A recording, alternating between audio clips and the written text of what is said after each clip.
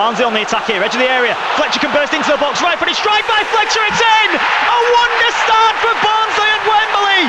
Fletcher scores just 90 seconds in to send the Red fans into raptures! What a start! Barnsley 1, Millwall 0.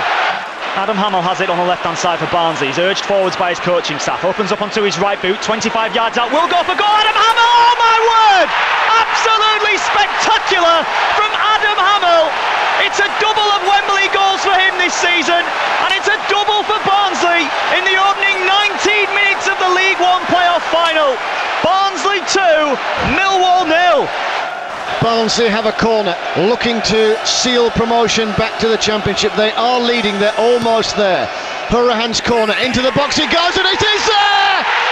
Lloyd Isgrove scores his first ever goal for Barnsley! What a time to score it!